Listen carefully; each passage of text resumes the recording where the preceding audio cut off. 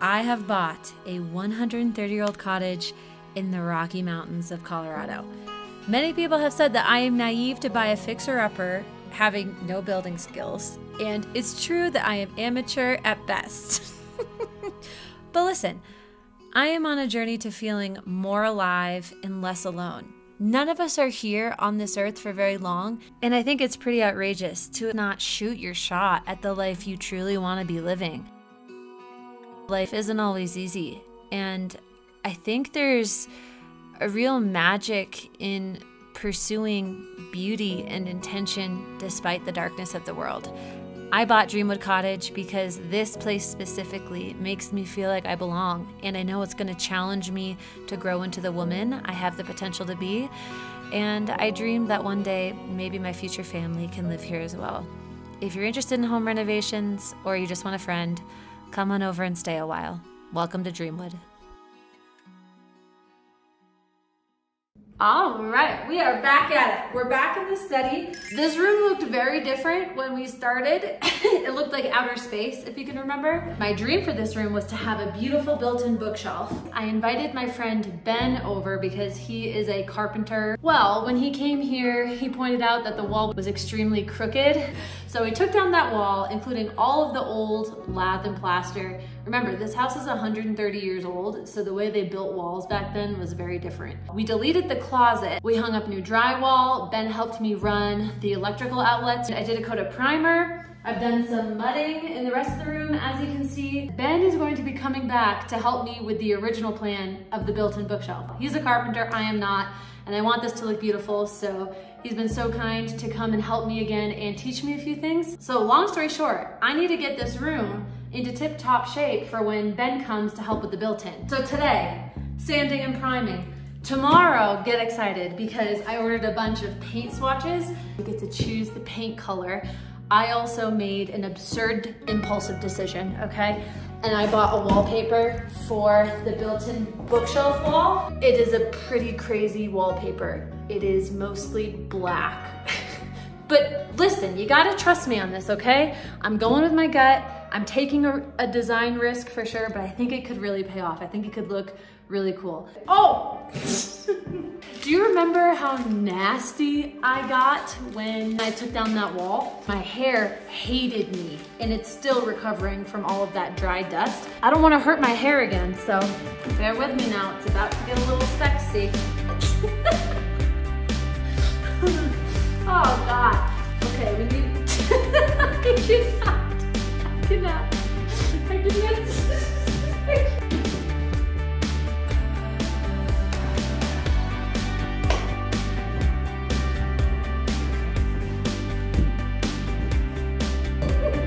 All right, let's quit messing around. We gotta get to work. Start from this corner, move forward. Listen, if there's anything this old house is teaching me, it's that it is absolutely necessary to find joy in the mundane. Sanding white walls all day long is not glamorous nor exciting, but there is joy to be had in this moment as there is in any other. That's what I'm learning.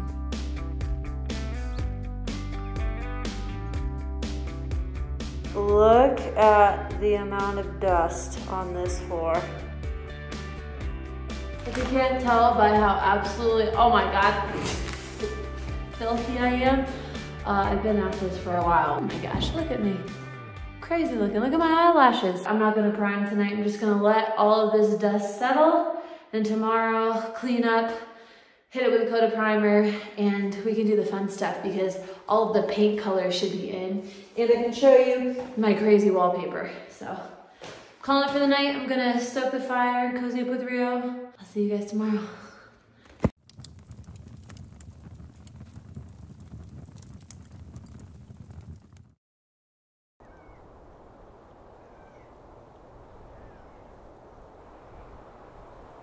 I'm gonna share another new recipe I'm trying for the first time. Oh my gosh, look at this. I've pickled my own onions for the first time. Look at that color. Today for lunch, we are going to be making a zesty pink nourish bowl. Let's give it a try. I'll leave the recipe down below in the description. Just a few years ago, I was wildly insecure about how little I knew about cooking and about food in general. Living in the cottage, however, where restaurants and grocery stores are a bit further away, it has encouraged me to transform my insecurity about cooking into curiosity.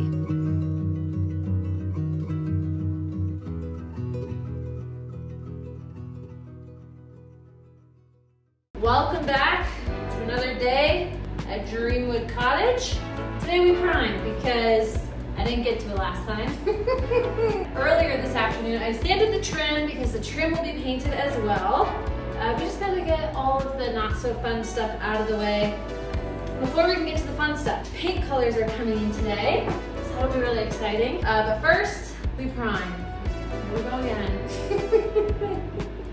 Rio, come on over, sweetie. Give me a kiss. Come here, sweetie. Bye. I didn't know the paint's scared. We're gonna have a good time. Yep. Swirl it. That's a paint bucket. Who let me buy a house? I don't know how I'm supposed to entertain you all when it's just boring sanding and priming. Well, a couple of hat flips. How do I make this interesting? I don't know. But thanks for being on this journey with me. Yeah, pour it. This is the exciting part. I need my roller.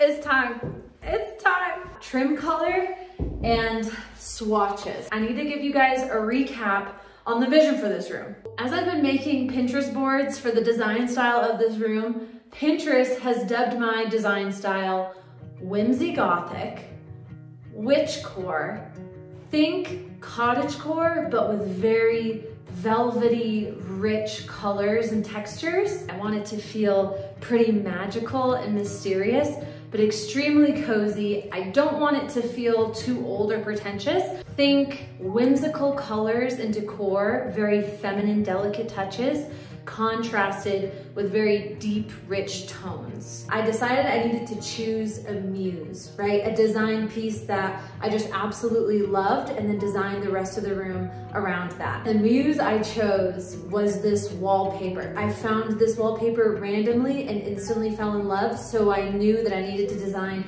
the rest of the room around that. It is a pretty bold choice, but I think it really ties into what I'm trying to accomplish. Those deeper, darker, more masculine tones with these delicate feminine features like this butterfly. And if any of you guys have been around long enough, you know that the bus I lived in and built, I named it Monarch. So the fact that I found a wallpaper with these beautiful little monarchs on it, it felt like it was really illustrative of my story. I knew I had to get it. And so I needed to design a color palette surrounding this wallpaper. Here are the 4 swatches I chose. Ooh.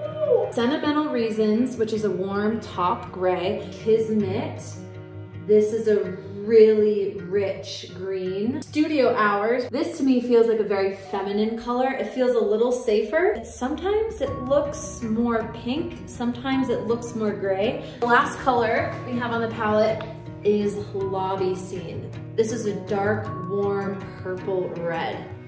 Whoa! This color palette was actually inspired by this picture of a flower that I found. I'm taking some design risks, okay? I know that, but we've come this far, we gotta take a shot. What I'm gonna do, I'm gonna stick these up on the wall. I'm not gonna choose a color today because I think it's really important to see these colors on the wall at different times of the day in different light because it's gonna look different. Color's a pretty intimate thing, don't you think? All right, let's get out of the house for a bit, shall we?